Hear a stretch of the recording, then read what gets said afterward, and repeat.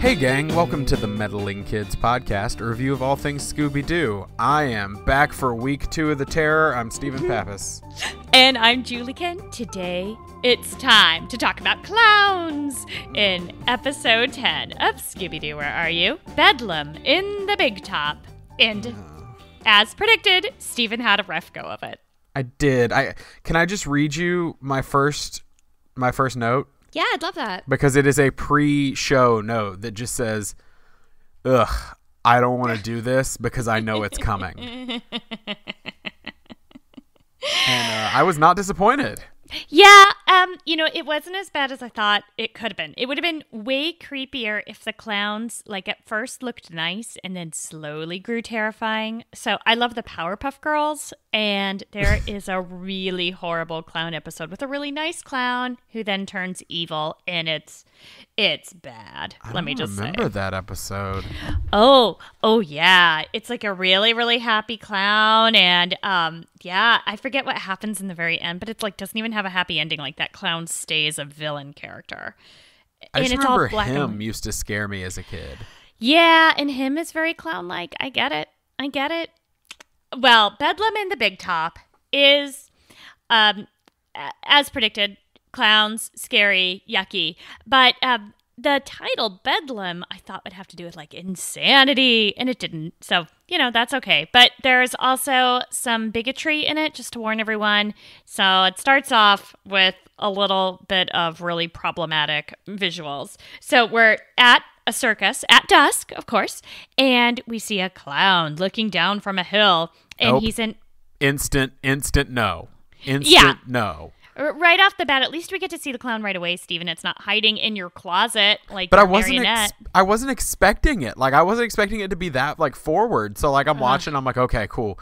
All right, the clown is coming, but I have to prepare. And I don't have time to prepare before it's just nope, here's the demon clown. See, I'm reaching over to unplug a thing. I much prefer that than suspense. I don't like suspense or movie pressure, as my daughter calls it. Well, here's the thought. Just don't show the clown at all. Just know there's a clown and not see it. Isn't exactly. that worse? Also, my daughter says that clowns are her arch nemesis. So I like your daughter. Yeah, I know. You guys have a lot in common. You have a lot in common with all of my children, which says a lot about everyone in this relationship. Okay. So anyway, this clown, he's in red and black, and he has mean eye makeup, if you know what I mean. His eyebrows are over, or it's all black around his eyes and points to make him look especially fierce. And don't worry, listeners, I've got little clips to put on Facebook and Twitter for you so you can see. And yellow eyes, of course, because villains have yellow eyes in this series. And again, the purplish blue skin, which I mentioned last time that I don't know why, but these villains, I'm going to have to start keeping track. I'll do some basic statistics to see the skin color and what that means. I feel like their circulatory system is not working well. Maybe that's it. And maybe that's what's causing some of the insanity, perhaps? Interesting. Well, okay. So meanwhile, this clown is watching a pair of very interesting individuals on a tandem bicycle. One that has 2 seats, one in front and one in back. On the back is a strongman looking guy in a singlet, a man unitard, leotard kind of thing, and a little person. And when I say little person, I believe, I don't know if this individual has dwarfism or if he's extremely short. We don't know, although in the show, I believe they do call him Little Man and Max the Midget. And midget is not a word that we like to use anymore. Right. So he uses that for himself. Yeah, he does use it himself. He owns it, but I don't know if we can really say that, well, this fictional character owned it, therefore it's okay for us to use it. Oh, yeah, no, I'm not saying we later. should by any means, because at one point, literally, Fred does say, "Where's the little man?" And I'm like, ugh. Yeah, exactly. So, why don't we just call him Max? Because that is his name. I like it. Fred. Okay, so anyway, we see Max and the strongman on the bike. All of a sudden, their tandem bike breaks, and And Max loses control because he was in the front kind of driving. And so does the strongman. However, even though the bike breaks, they're now kind of riding it like two unicycles, which is very impressive. And then they crash into each other. And we're supposed to somehow assume that our villain has made this happen from watching from afar, perhaps with mystical powers. And they crash. And the mystery machine sees the crash. And they stop to see if they can help. Which is the first time I think that they're actually like, oh my gosh, someone might be hurt. Let's stop and help. Right, not just, hey, we saw a man walk into a house. That's creepy. Let's go break in. Right. No, this is like actual good citizen behavior. Well done, children. Proud. Anyway, Max had flown into a tree but from the impact, and he falls off onto Scooby's back, and Scooby is the hero dog. And then Max rides on Scooby's back over to the other kids. And they call him a cow pony? A what now? A cow pony? Sure. I don't know why, but cow pony. Yeah. And they compliment. We're Googling. Yeah, and they call him that for like 3 minutes and just congratulate him for a really, really, really long time. It is a small, fast, agile horse trained for use by cowhands in herding cattle. Oh, it's a real thing. Okay, I thought I had a typo or like autocorrect or something. Okay, so anyway, then we get to formally meet Max and Sam the Strongman. And Max says this was not an accident. He's quite accusatory, actually. He says someone broke their bike and that they were quitting that jinxed circus. There's a lot of things about jinxes in this series, I'm recalling. But Max and Sam are confident that they can fix this bicycle and ride off to their destiny. So they presumably live happily ever after because we never see them again. Yeah, we do. Do we? Oh, yeah, we sure do, don't we? Sorry, my mistake. Okay. Since when am I the one that paid more attention? Come on, Julie. You're right. I forgot about that. Okay. So Fred is really intrigued. He wants to find a jinxed circus. Yes, sirree, Bob, is what Fred So has excited. to say. Yeah, he's thrilled about this. So they want to go find out. The clown is overhearing this and he laughs evilly. So we know he is involved somehow. They meet Mr. Barnstorm. Now, Mr. Barnstorm is a handsome dude in a green and purple riding outfit. Is Barnstorm supposed to be like Barnum? Oh! Because I was sitting there like, is it going to be like, and here's my partner, Schmaley? Like, oh, so it's Barnstorm and Schmaley's circus. Gotcha. Like, I did not put that together. I'm GB Barnstorm. Like, Is this like Andrew Lloyd Webber, how he stole from the last Scooby-Doo one? Did Barnum and Bailey steal from this episode? They're like a jinxed circus. That's a great idea. We can Sure. abuse elephants. Oh, sorry. Oh, it's going to a Too sad soon. place. Oh, sorry. That's me. How you doing, folks? Okay, so Mr. Barnstorm, he also has a top hat and a bow tie, and he's wearing a very similar outfit to what Scooby was wearing at the end of the last episode, by the way.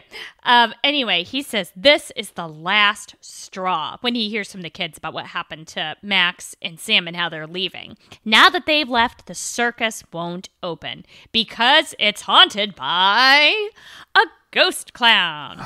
Are you kidding me? Like, that was my first thought of like, oh, it's not just a clown. Oh, it's a ghost clown. Like, the only way this could be worse for me is they're like, oh, it's being haunted by a ghost clown snake doll. Like, ugh. With birds that fly out of its sleeves or It something. sprouts wings and... Yep. A clown was not enough. A ghost was not enough. It needed to be a ghost clown. Yeah. Why? Well, we hear some examples of his bad behavior. Some trapeze wires have come undone, and other weird thing, like the lion started acting scared. And those are the only two examples we hear. So, Sure. all right. During all this exposition, of course, Scooby gets into hijinks, and he sees a shadow, and he starts following that shadow. Anyway, the kids are like, okay, well, we may as well leave. I'm thinking, well, the clown can't be Mr. Barnstorm because we just saw the mysterious shadow go away. So presumably that's our villain. And the villain was like just up on a hill. So I'm thinking, oh my gosh, it might not actually be the first human we saw. Whereas usually the first human you meet is the villain. Oh, I totally still thought it was. Like, I had this elaborate scheme in my head of like, oh, he's sad because people are leaving the circus. So he's trying to save the circus by like, I don't know. I had an elaborate scheme. It didn't work. But I will say, watching that bike fall apart, heading toward a moving van earlier on, and a couple things that are going to happen throughout the episode, this seems like the first villain that legitimately wants to hurt people.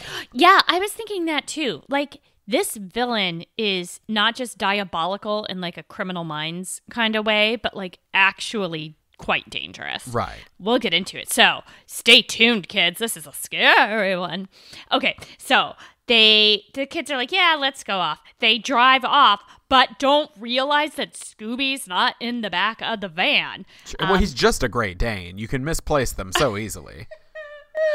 And let me just say, the Mystery Machine looks empty without Scooby in it. Mm-hmm. You can fill it with weird teenagers, but without that big old doggy, it's just an empty van. Anyway, he's busy being hypnotized by a clown back at the circus. And this clown, ghost clown, let's just call him the ghost clown for now. Sure. He's got real weird motives because, I mean, actually, I don't even remember what was his motive in the whole thing. Just he was a vengeful guy.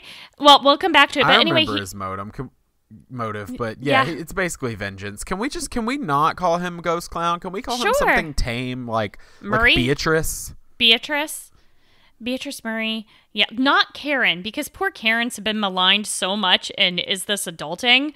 Oh, yeah, we had the first Karen ever join our group today, and I was so scared that she was going to be like, why does everyone hate me? And I'm like, no, we call mental illness Karen, not you. I'm sorry. Yeah, that's code in the Is This Adulting podcast and Facebook Besties group, which is a great group, that when they want to talk about their mental illness, they just call it Karen. And now we have a Karen in the group, so poor Karen. Anyway, so not Karen, Beatrice. All right. So Beatrice, I'll work with that. I can do it. Beatrice the Ghost Clown. Beatrice the Ghost Clown. That does sound better. Yeah, that's nice. I'm just imagining B from Golden Girls. B. Arthur. Yeah, exactly. That's who it is. That's what it is. It's B. Arthur. It's Maude. She can play any role. She's amazing. Okay, so Beatrice is hypnotizing Scooby and saying, you're going to be brave and do a high wire act. And there's some rhyme. Like, Beatrice always talks in rhymes, which I don't get, and I didn't bother writing them down. Sorry, kids. So, again, really strange motivation. The kids come back to find Scooby and Shaggy and Velma go into the big top because they're searching around there, and they see Scooby on the high wire doing a walk, and he's amazing. Oh, it's very impressive. It's very impressive. So, Beatrice, I mean, if she's just trying to, we'll still call him a he, I think, because I think Beatrice seems to be like masculine identifying, I guess. Right. It's hard to say.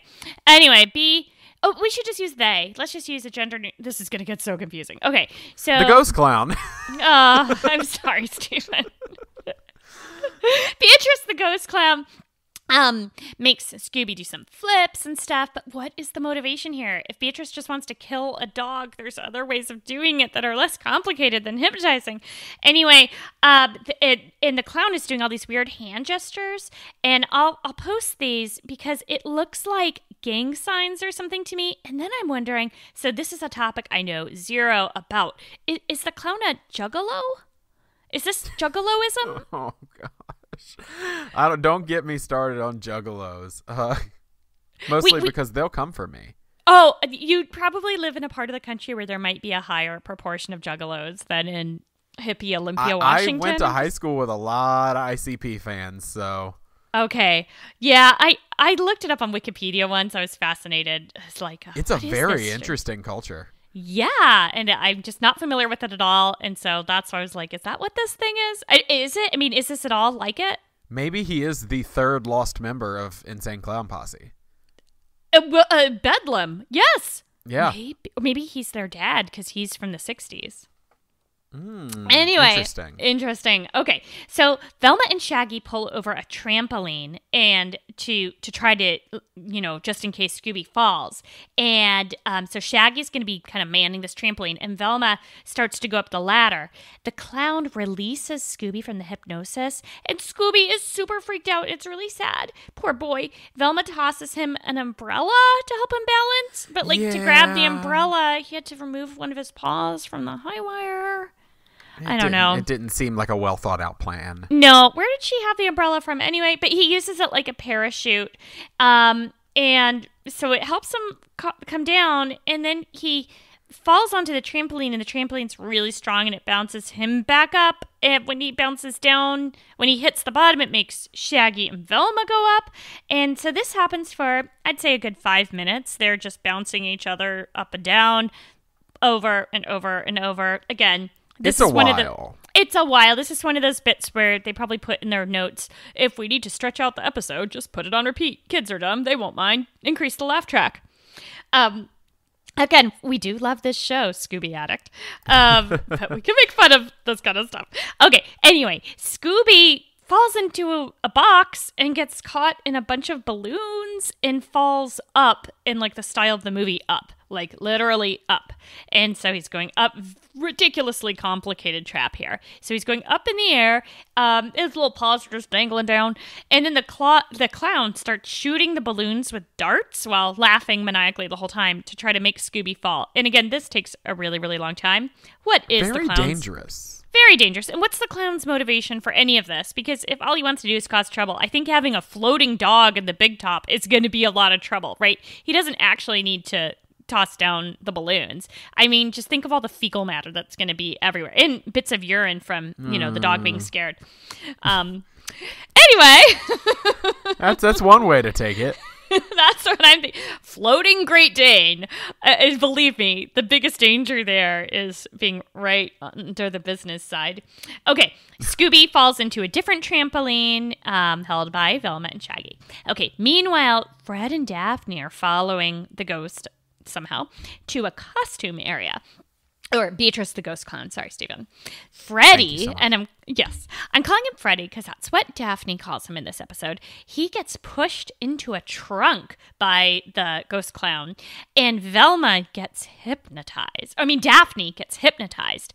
And I'm, sorry, I don't know if I'm just over whatever, but I'm just thinking, okay, she's getting hypnotized probably for sexual purposes here, because why would he shove Fred away and just use Daphne? And do you want me to take that back? I'm sorry. No, I'm just interested in that because the thing he says is so condescending. What does he say? I don't remember exactly what he says, but he's basically, for once you will use your brain, and I was like, oh my god, it's not what he says, but it's essentially for once you'll think, and you'll actually be smart. And I was like, this seems really, really, really not okay. Yeah, especially with what he has her do. And this is why I say for sexual purposes, because all of a sudden she's in different clothes. Mm-hmm. Right. So when did she change? Thank you very much. So anyway, the other three are still searching, and all of a sudden they see Daphne on a unicycle in a completely different outfit. So, and remember, this is a teenager, so this dude needs to seriously go to perv jail. Anyway, they're she's on a unicycle. She can't even ride a bicycle. Or bicycle. Bicycle, yeah. Bicycle. Poor Daphne. She can't even ride a bike. Poor lady. Anyway, they try to wake her. They use horns and a net. Nothing's working. Shaggy and Scooby get stuck in some instruments, and Daphne still doesn't wake up. And then she rides out of the big top into a menagerie. Onto a bunch of elephants. And this is why I was talking about elephant abuse, because I felt really bad for these elephants. And the elephants are using their tails and trunks to make a big long chain, and she's riding over the tops of them on this unicycle. Logical. Yeah, she is very impressive. I'll give her that. I don't think hypnotism usually can also give you the muscle memory to do this kind of stuff. So this ghost clown Beatrice is amazing. This is some mad skills here. I'm a little concerned about PETA getting hold of this episode. Scooby brings water to an elephant to splash her.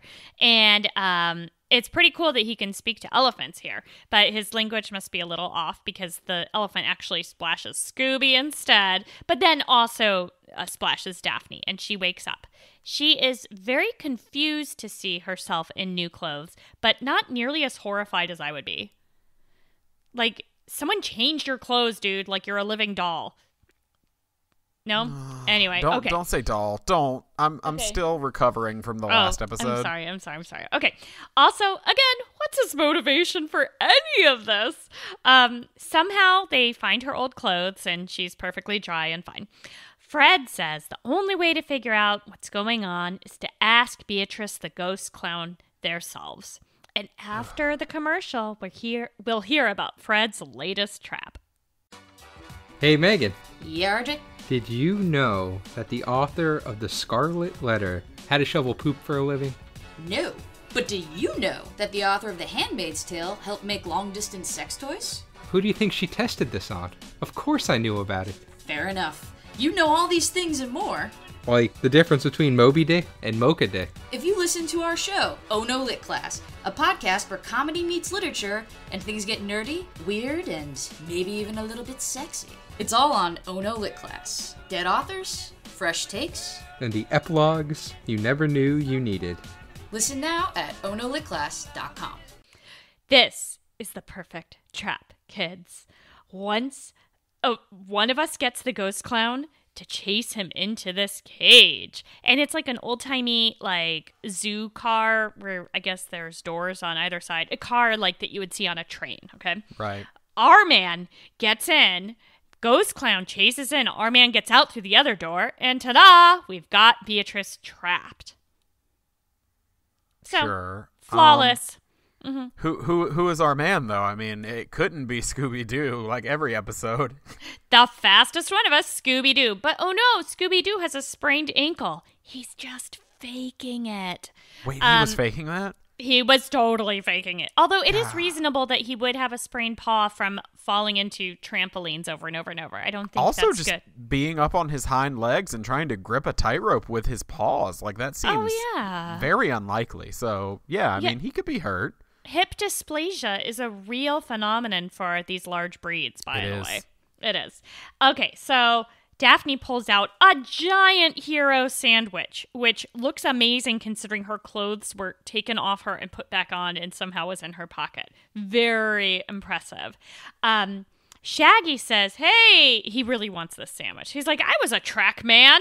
I want it. Because not only is Shaggy an expert gymnast, and what did we say last time he did really well too? Oh, pizza spinner. He's also a track man. So Scooby and Shaggy agreed to both go find be the trappies.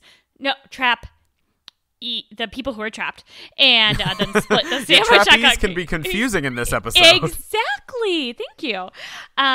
But oh no, Shaggy gets hypnotized to do a lion tamer's act. Which is, again, so dangerous. Yes, right? Like, these are not just goofs and, like, mayhem causing tricks. This is real dangerous stuff. It's dangerous, and especially because a lot of the lions they use in circuses are older lions. And here's a lesson that Stephen learned while living briefly in Kenya. Okay.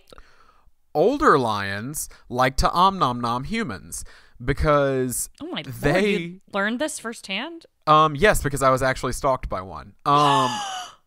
Yeah, I know, right? Oh my gosh. Epic reveal. Oh my I have gosh. lived a life. I was charged by an elephant. I fought a baboon. No. I didn't serious? actually fight a baboon, but I was charged by an elephant and I was stalked by a lion. Oh my gosh. No, yeah, like lions, like old lions are like, well, we're too slow to catch like antelope or water buffalo, things like that. You know what we can catch? People, because people are real slow. And Steven also real slow, so he's looking like some good prey. And so, no, yeah, I was actually at a lodge, like, in the Samburu region of Kenya, which is, like, way out there. Like, it's 6 hours from civilization. And, like, we went to buildings where, like, we're 3 walls under a tree. Like, but we were staying at this, like, resort lodge out there, kind of, because they had one place in town that they could put us up.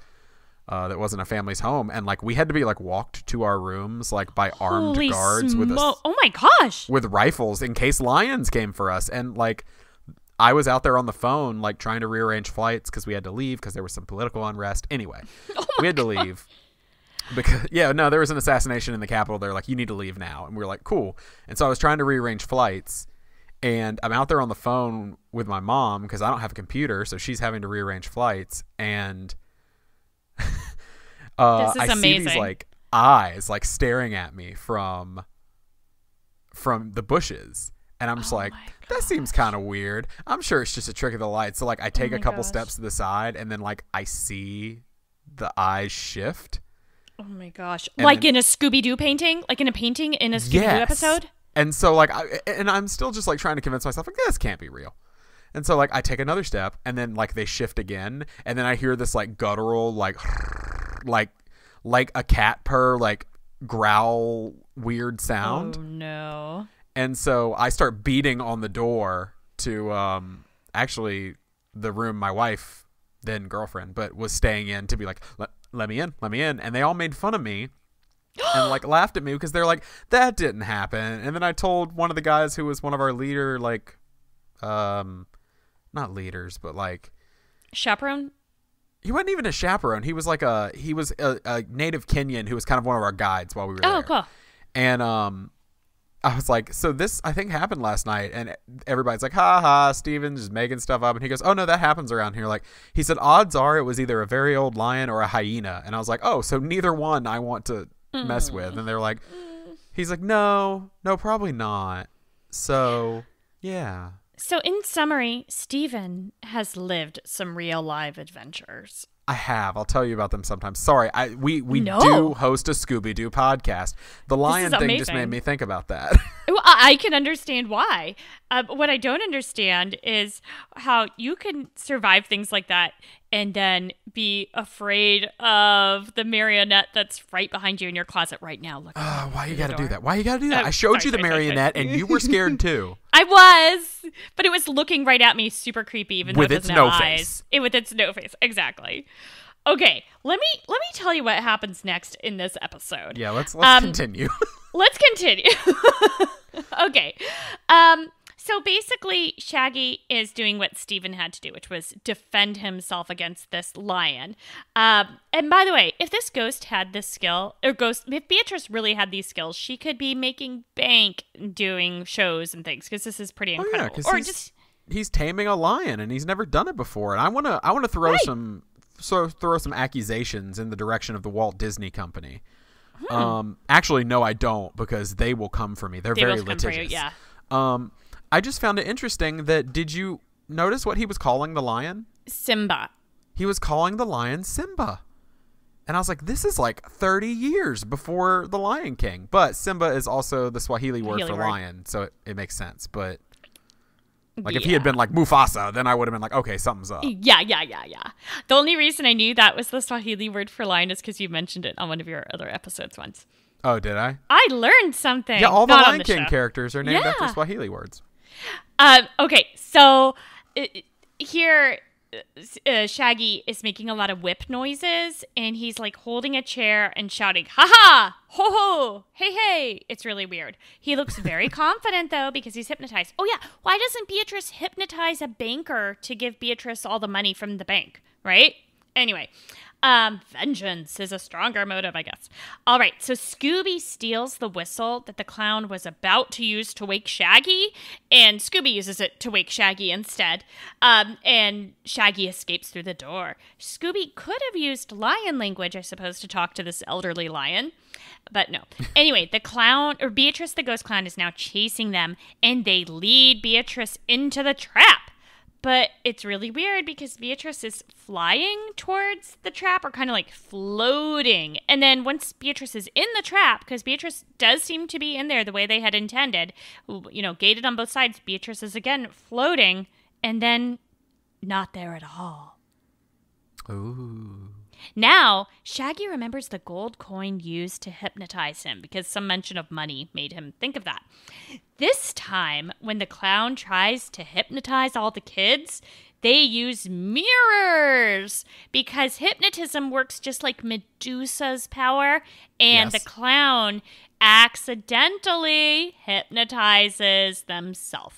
Now, would he not have, like, had a moment where he looks at them while he's doing it and goes, oh Stop. shoot, maybe I should not be doing this, or they're not paying attention, so I'm just wasting my time?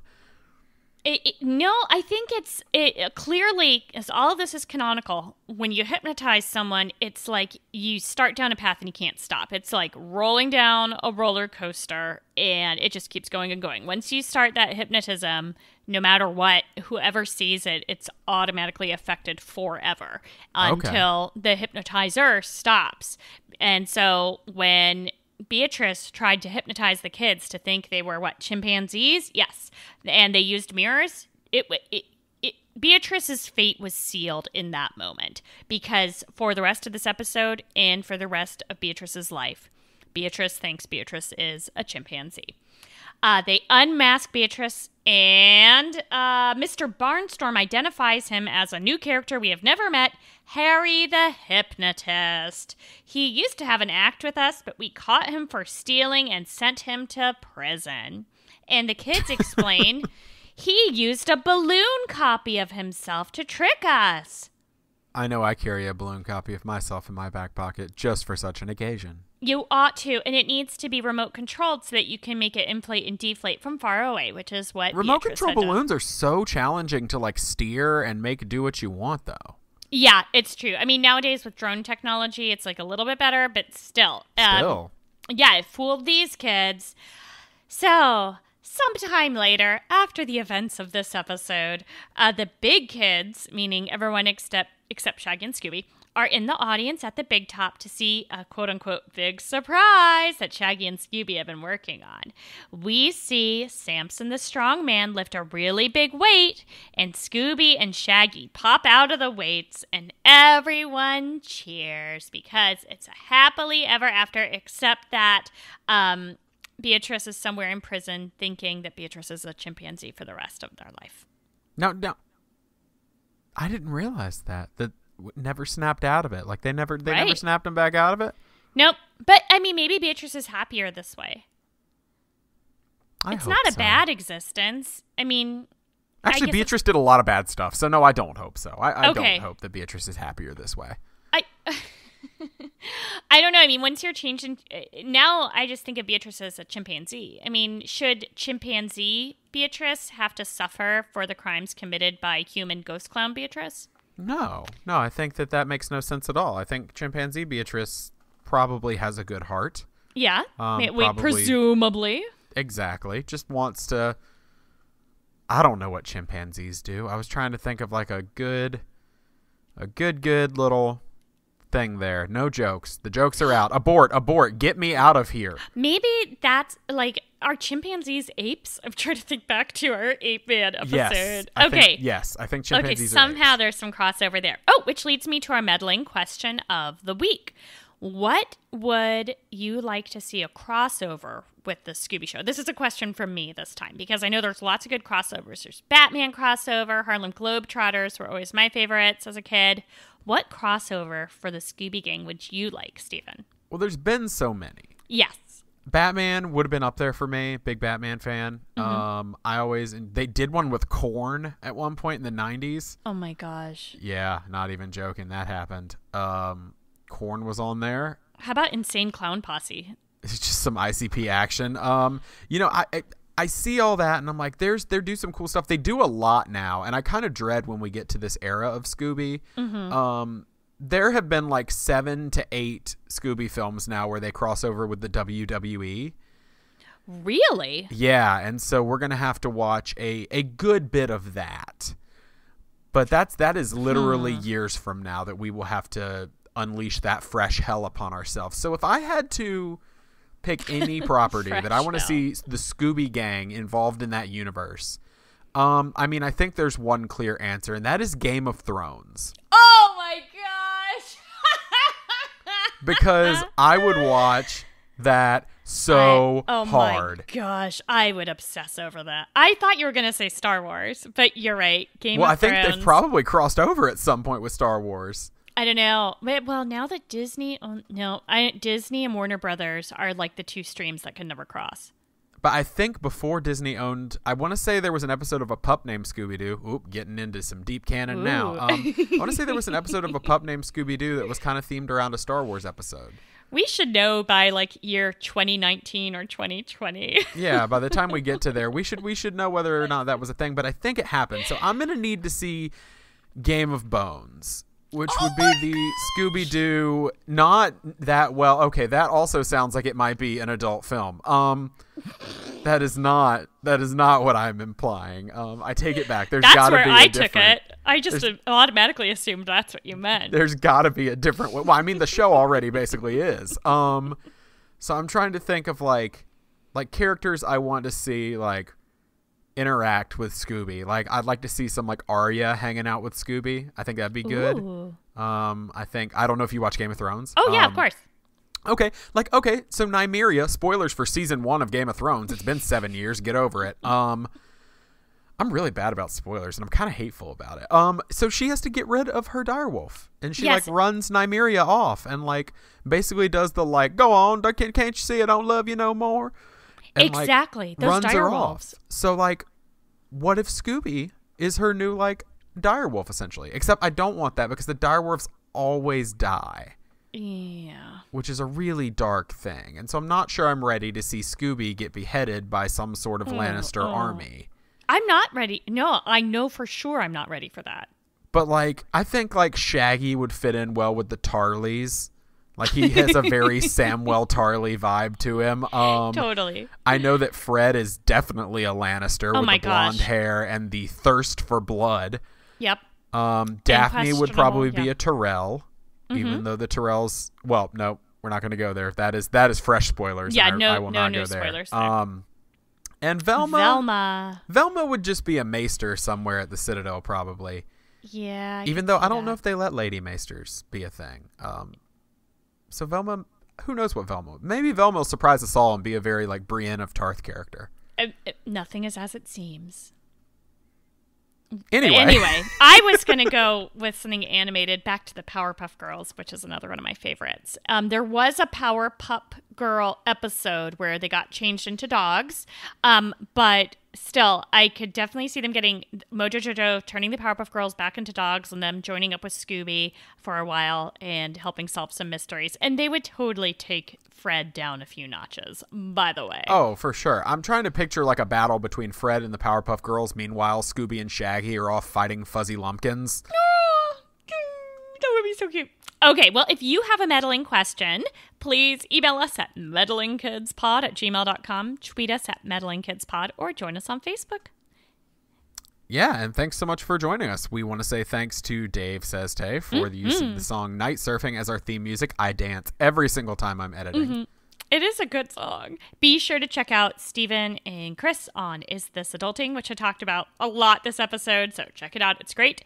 And my other podcast is called the Station Wagon Podcast, where my brother and I give up something we take for granted. We are giving up now using our dominant hands. So I am trying to be a lefty, and he's trying to be a righty, and it's pretty hard. No, thank you. Yeah. So anyway, we'll talk all about why and the science of that and stuff. But that used to be really common, like making lefties be righties. Which is cruel.